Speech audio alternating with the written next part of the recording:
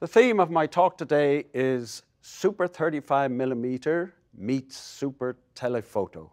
I'd like to introduce you to the CINE-20-50, and that takes you 50 millimeters out to 1,000 millimeters. We didn't stop there. We also put a built-in range extender, 1.5 times, to take you, if you have to, out to 1,500 millimeters. Now, this was largely a response to pleas from producers that we had consulted with in the television world, in documentary work, especially in natural history, wildlife. They really want those long focal ranges. These producers, in requesting these long focal ranges, emphasized you must keep that 4K optical performance over that entire focal range.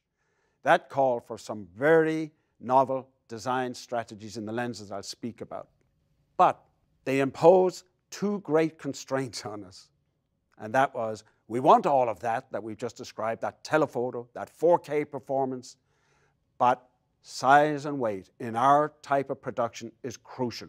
And what we have come in with this CINE-20-15 is 14.5 pounds and 15.9 inches in the PL mount. Now, those are very severe constraints on a super 35mm lens that has a 20-to-1 zoom. We had to deal with pragmatic compromises.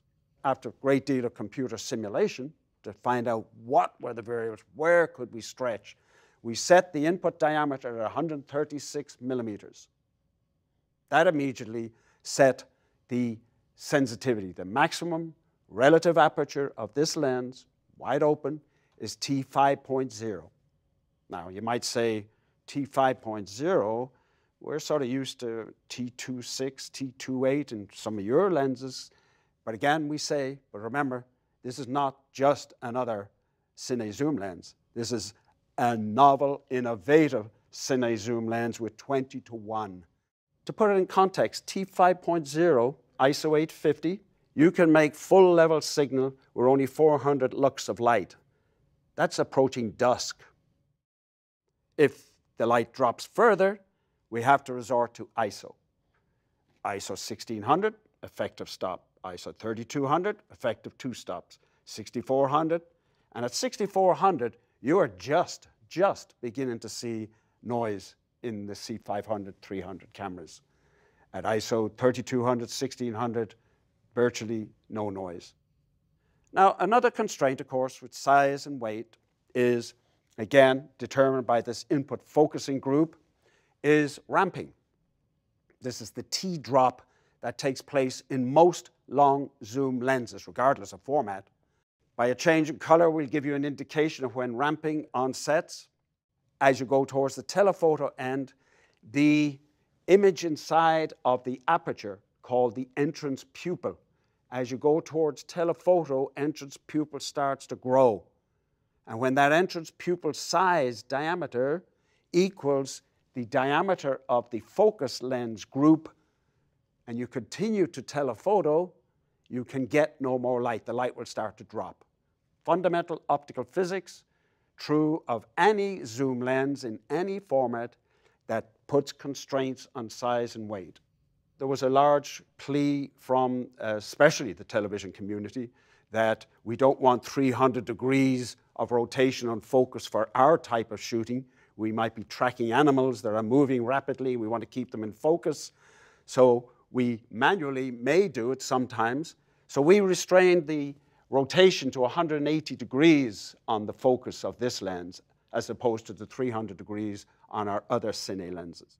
And in terms of focus control, we have this ring, which engages with the servo drive for drive unit focus.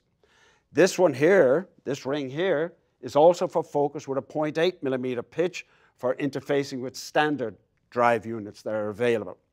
And then, last but not least, for manual operation, this large rubberized ring gives tremendous tactile feel for precision rack focusing by the cinematographer. You'll notice also that display is beveled, so the operator behind the camera can read those markings very clearly. The lens comes in either EF mount or PL mount. We're using PL here on this PL camera here. And that mount can be changed in a Canon service center if you have to go between those mounts. Incorporated in the lens mount, the Cook iData interface communication between lens and camera. And if you have the EF mount, you have the Canon EOS connection between lens and camera with all of its capabilities. At the back here, there is the back focus adjustment, and there is the macro adjustment. The range extender has little adjustment here. Another request from those many producers to whom we spoke was for a CINE-SERVO. The nature of the shooting that they might be doing on documentaries, wildlife, doing long zooms, sometimes fast, sometimes slow, to be empowered by a digital drive unit, which we have on this side of the lens here. And you can see it's a fairly compact unit. It has the traditional rocker on top for zoom. This drive will move that zoom over the 21 range in 1.5 seconds. Or if you want to do that very creative slow zoom, it can be as slow as 180 seconds. There's a display on the side of this drive unit that allows programmability. And I'm showing this configuration here. You see these two cables from the two connectors going to a standard Canon zoom drive controller and a focus controller. So you have that remotely on the pan bars here. The third connector here, 20-pin connector here, is for connection into a virtual system. Many of the cameras from the different manufacturers, the Super 35mm cameras, have standardized on the broadcast 12-pin connector. And we provide that cable to the lens to allow this lens to be connected to those various cameras. Now, a little bit about the 4K performance.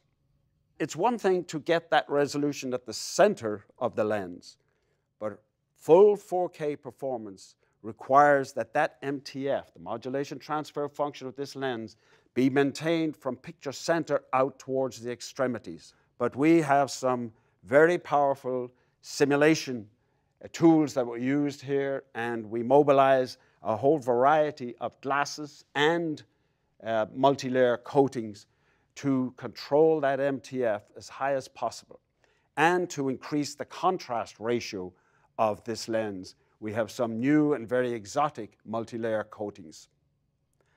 Also, we have to maintain that 4K MTF over that focal range, and that calls for special design strategies in the optics.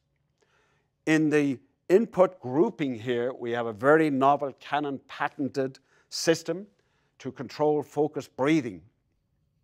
Canon rose to an unprecedented challenge from some of the great producers of the world who weren't quite sure we could do it, but they were going to ask anyway.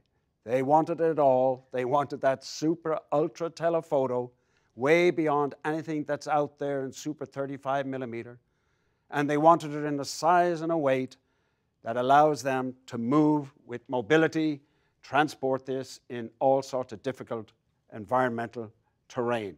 And our engineers had a lot of homework to do to see if it was even possible. But look what they produced. It's an innovative game changer.